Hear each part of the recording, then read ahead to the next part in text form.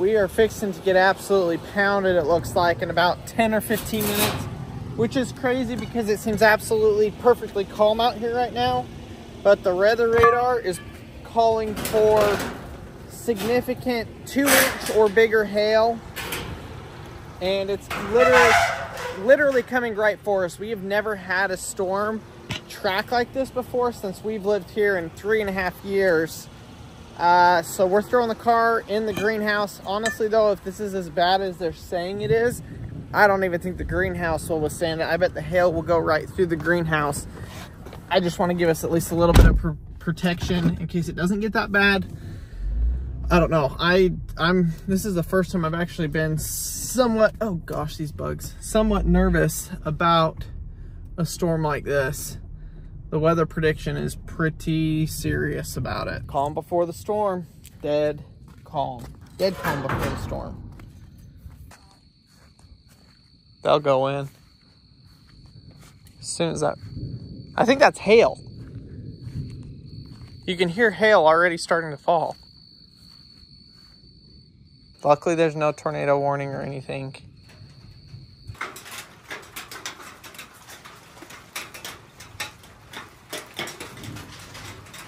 Air compressor doesn't need to be moved anymore. I mean, I'll move it a little bit, but I would say we're getting a little bit of rain. Can y'all see that? It's been raining for about 2 minutes. We're gonna have rivers to deal with in our yard after this, but at least it's not flooding the house anymore.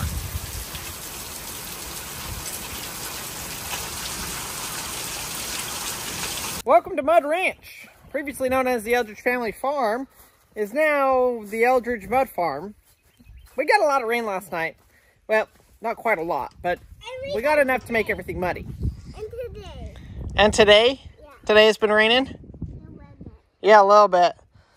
Yeah, it's quite a muddy mess out here. Today I'm going to take you guys around, give you an update on all of the projects and everything that we have going on. This rain has kind of put a damper on things, but it's also filled up some things. So I will be showing you guys our pond level, showing you where it's at, and kind of giving you a rundown of where we are at with everything we got going on, as well as, I don't know what we're going to do about this mud, but it's thick and sticky. I'm excited to announce that we have some water in the pond.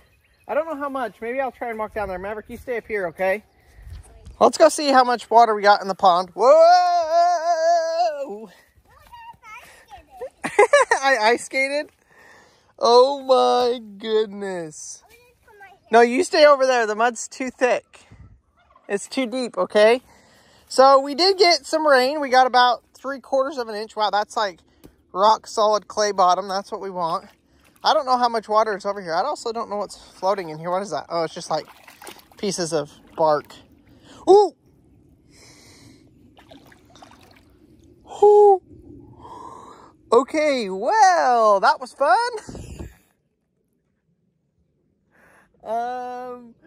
Oh my gosh, I'm getting wet. So there is about 4 inches of mud, and then you hit hard clay.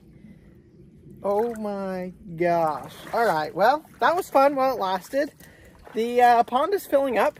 Very excited about that. It's been a long time coming. I think all of this has got filled in because, as you can see, we had a river roaring down through here. We must have last night, that just came through and washed all of that silt into the pond right here. Silted it up a little bit, which is okay. We got a lot of room to go. It's actually going to take a lot longer to fill up than I thought it was. I thought if we got a good 3 inches of rain, it would fill up, which it may. But I don't know. That was about 3/4 of an inch. So it just seems like if we got 3 times that much, it still wouldn't be enough. But it may be. Yeah, good thing I don't have to get the skid steer in here. And good thing I put those branches in yesterday because, yeah, there's no way we'd be getting that in there. So right here, it's about 3.5, 4 feet deep. So I definitely will not be walking over there because I would never get out. For those of you that may be new here, this is our backyard pond build. We built this over the last couple of weeks, and this is the first rainstorm that we've had since then to kind of fill it up. Before this, it was completely bone dry, so I am excited to see some water in here. We do need to mark in here the water level so that we know how fast it's draining. Well, I guess it's not going to raise, but how fast it's draining, and, you know, kind of keep track of it in that way to make sure the pond is actually going to hold water. This pool has held water since I filled it up like 2 weeks ago. And we obviously got some more rain, so it filled up a little bit more, but it did hold. So I'm hoping if this holds, that the rest of this is going to hold. Fingers crossed. So that's a quick little pond update for y'all. There's water in it. We're supposed to get another inch of rain, so we'll see what that does to this in the next 24 hours. But for right now, that's as full as it is. And I'm carrying half the pond with me. We already fed you guys today, but maybe we'll give you a little snack.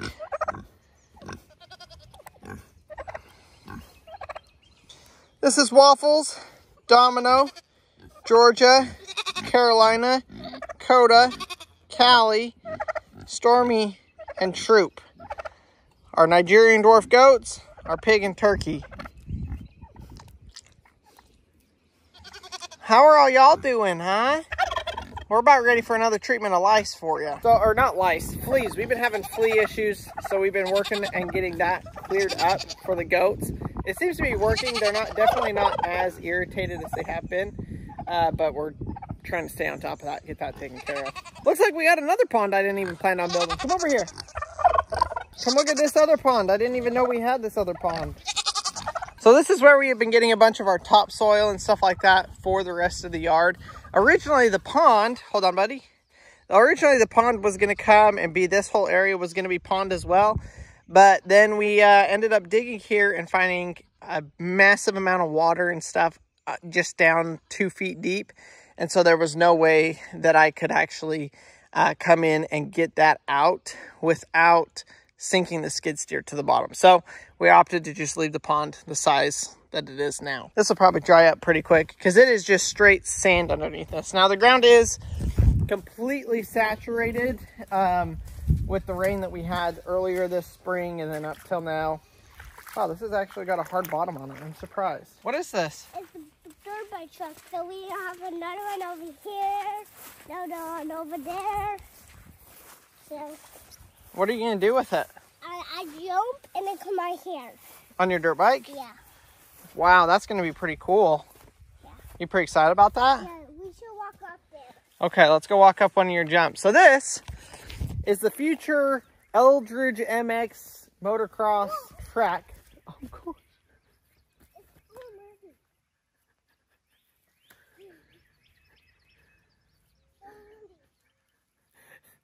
Did you guys hear him? Oh, it's so muddy. That was cute, Mammy. What do you got on your arms? Stickers. Stickers. So this is the home of the future Eldredge motocross track. Oh my gosh, it is muddy. How did you even climb up that? I don't think I can climb up it. That's slippery. Oh, hold on. Hold on. I'm going to make it. Woo! I made it. Now you can ice skate down. Do it. Go like this. Ready?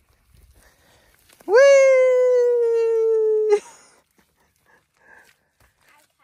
Why not? Try it. This is going to be good. Come on, Mabby. You can do it. Slide on your feet. Yep, yep, yep. Oh, no. Oh, no.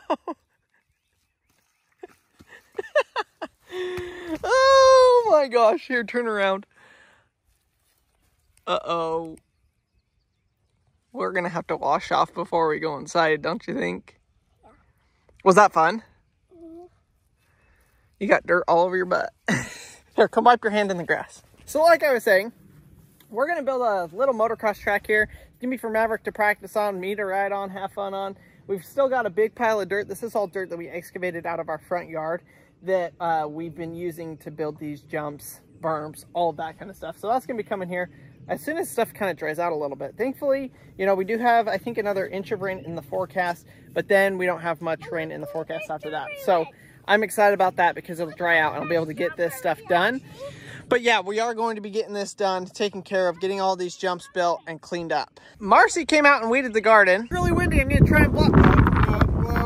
Whoa, it's so windy, y'all. So windy here in Oklahoma. Marcy's actually out here weeding the garden for the first time ever. It's our first garden. It's our second garden, third garden. But she's learning how to do the weeding. She's doing really good at it, I think. Have you pulled out any plants? No, I don't think so. Good job. So she's doing that. I am going to come through and till it. Like that one, I couldn't tell if it was a pea, so I just left it. Yeah, that is a pea. Yeah, I figured you just accidentally dropped a seed while you were planting. Yeah, it's not great. So Marcy's working on this. Oh my gosh, okay, I had to get out of the wind there. I have been working on getting topsoil in the front yard. I don't know if you guys have ever tried to grow grass or anything in clay. It doesn't grow. So I've gone and put in roughly 2 to 4 inches of topsoil in the whole grass area that is going to be the front yard right here. It looks really good. So we're going to go ahead. I'm going to build a drag. I found this chain when we were digging, so I've got a good chain that I'm going to hook to it. But we're going to get the lawnmower and build a contraption that I can drag over this whole thing to just kind of level it out, work on it, get it all cleaned, get it all prepped. Same with this area right here. For those of you that may not know, it's going to be grass, gravel, the driveway, and then grass again, and then grass up on the hill. So we're going to get all of the grass areas prepped and hopefully get it seeded here quick. We have major rainstorms coming, so I'm like trying to get this all done so that it can get rained, it can get soaked in, and then hopefully it will start growing, you know, by the end of next week. So that's kind of my pressure point. That's what I'm like trying to get done, trying to get it in so that it's all done and taken care of. So let's go ahead. I'm going to build a drag this out, see if I can get it smoother. Then we'll be ready to throw down some grass seed.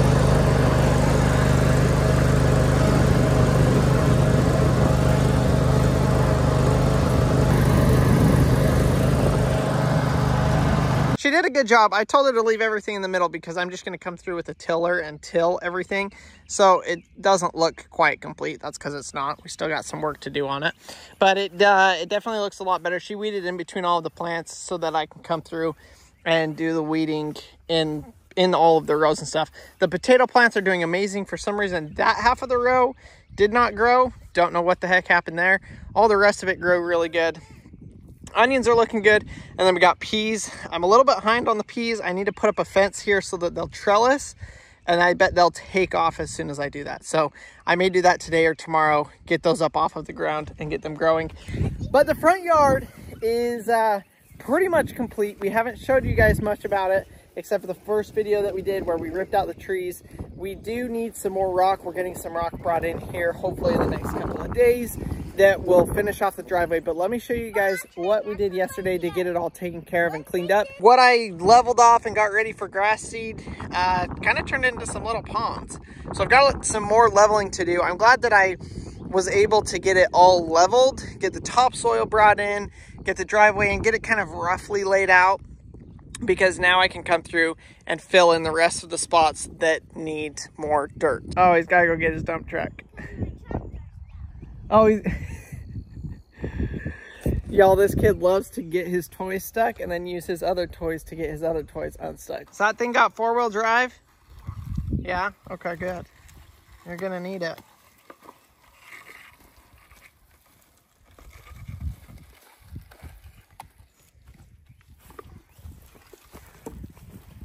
Oh, it's doing it.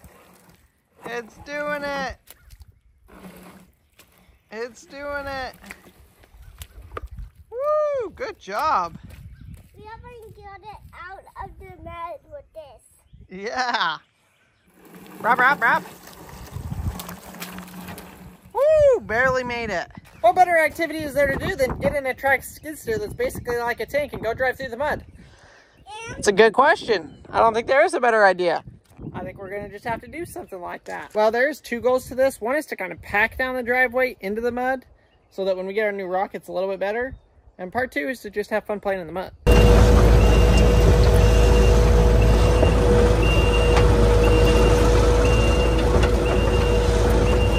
That's looking pretty good. I think we need an absolutely truckload more of this rock.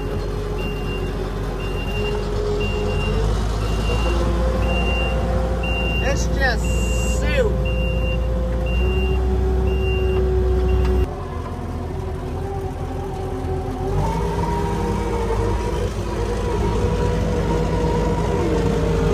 what you see in front of me is supposed to be kind of like this, like green pasture with some clover and some wheat and stuff like that, but it has been completely overgrown with the thick bushes. So we're gonna go ahead and see if we can clear out this entire trail right through here. All of these trees, we're gonna pile everything to burn it, but we're gonna just go through and clean this entire thing out. And y'all are gonna be riding shotgun as we bulldoze this thing with the skid steer. Kind of hard to film with one hand. I forgot my camera mount, so we're gonna just go like this.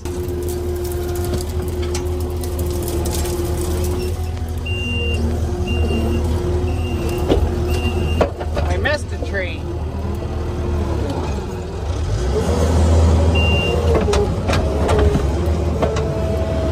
Woo-hoo! We're making some progress. I just saw something on the ground here and I was like, what the heck is that?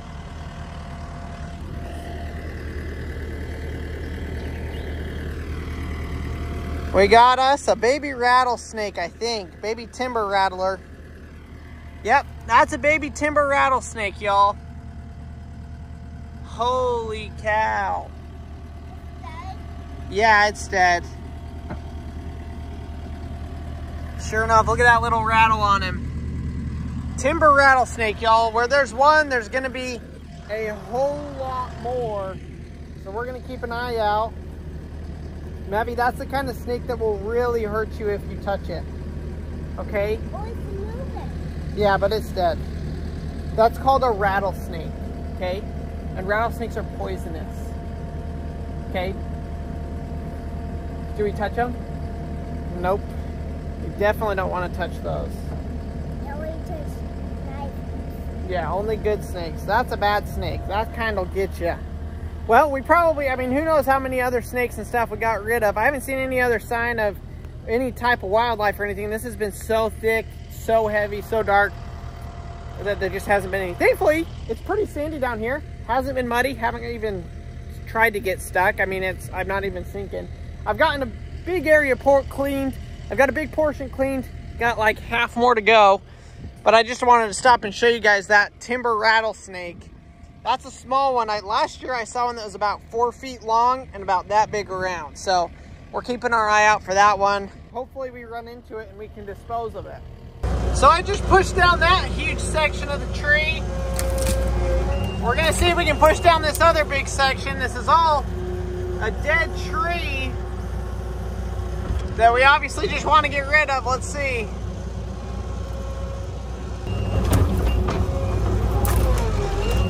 Oh, not quite.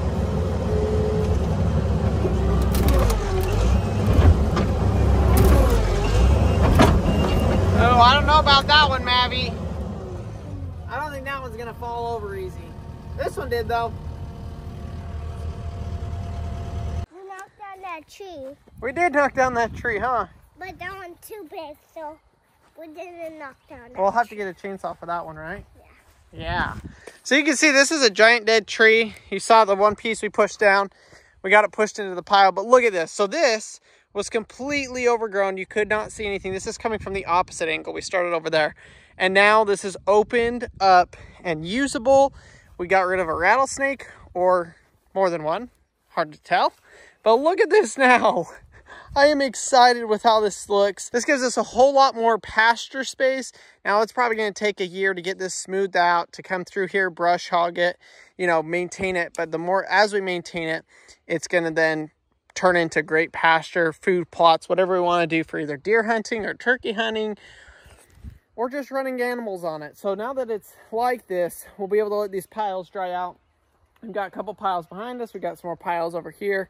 And that will give us some big bonfires next spring. I think I'll probably let them dry for a year and then burn them all rather than trying to mess with them this year. It's obviously super green right now. But next thing we got to do on this big pasture is this other patch of trees behind me. So these are all invasive species. Winged elm, bodark, not bodark. There's Osage orange, bodark. I don't know. I can't remember. But the winged elm and the locust, honey locust, I think black locust tree, something like that. are invasive species here in Oklahoma. So we're going through and taking them out, getting rid of them on our property because they spread like weeds and they grow up in your pasture. This used to be a great looking pasture and now it's completely grown up with all of these crap trees. So that's kind of what we're doing here. We're doing these property maintenance. You guys have seen the videos of me pulling these out with the truck, and let's just say the skid steer works a whole lot better and I'm not ruining my truck. So we're going to get as much as we can done with the skid steer while we have it to clear out these trees off of our property because it's going to save us a lot of time, money, and effort in the future. Thanks y'all for watching today's video. I'm going to get back to work, get some more stuff done, film some more videos for you guys, take you guys along as we transform this property into our dream property. We'll see y'all on the next video.